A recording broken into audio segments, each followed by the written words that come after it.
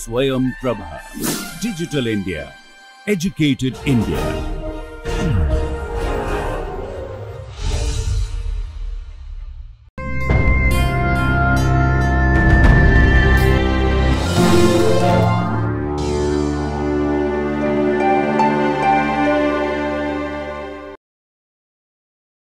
Welcome back to the lectures in chemistry. So far we have studied a couple of model problems, namely the particle in a one-dimensional box, two-dimensional boxes, and also the electron in the hydrogen atom. Basically we looked at the solutions and tried to understand what was meant by quantization and energies and transitions between the energy levels and so on. The other extremely important model problem, both from physics and chemistry, is the problem of harmonic oscillators, which is also well known from the classical mechanics. What we would do is to study the elementary quantum mechanical aspects of harmonic oscillator using the wave function method. Later in an advanced lecture I would talk a little bit about the different types of raising and lowering operator formalisms of harmonic oscillator.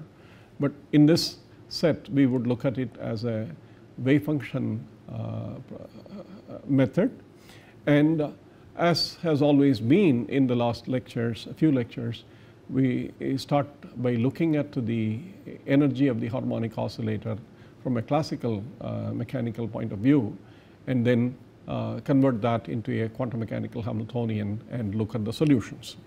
The harmonic oscillator by definition is about small amplitude oscillatory motion about an equilibrium position, or periodic motion such as motion on a circle. These things can be easily understood as caused by a restoring force which is proportional to the displacement away from the equilibrium, but in the opposite direction. So let me write down harmonic motion, small amplitude oscillation about equilibrium. If you want to visualize that, here are some simple pictures. So these are some examples of what is meant by a small amplitude vibration or oscillation about an equilibrium position. Now the restoring force, if you write that, it is proportional to the displacement vector from the equilibrium, and the mathematics is that the proportionality constant is a constant, and since it is in the opposite direction it is minus kx. We would assume that the force is in a direction of opposite to that of the displacement, so we do not need to worry about the vector arrow here, but is the negative derivative of potential with respect to the distance or with respect to the position coordinate. This is equal to kx, and you can see therefore the potential energy V of x is with the minus kx and the minus kx. Therefore V of x is the integral kx dx, which gives you kx square by 2 plus a constant.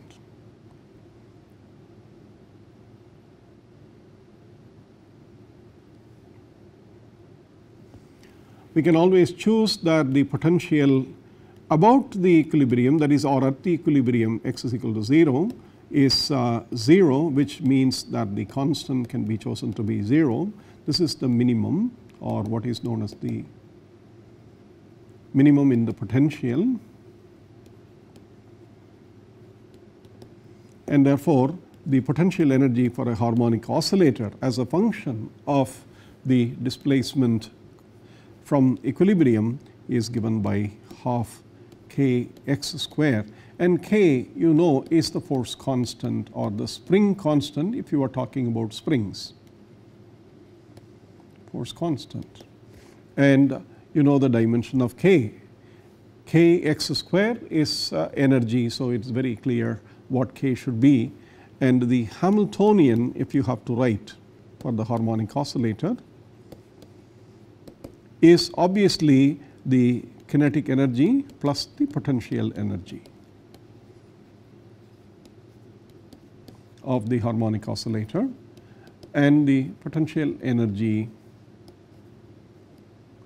is already given here. The kinetic energy is half mv square, or if you want to write it using momenta, it is p square by 2m, and therefore the Hamiltonian in a classical sense is p square by 2m plus half kx square, okay, where m is the mass of the oscillator.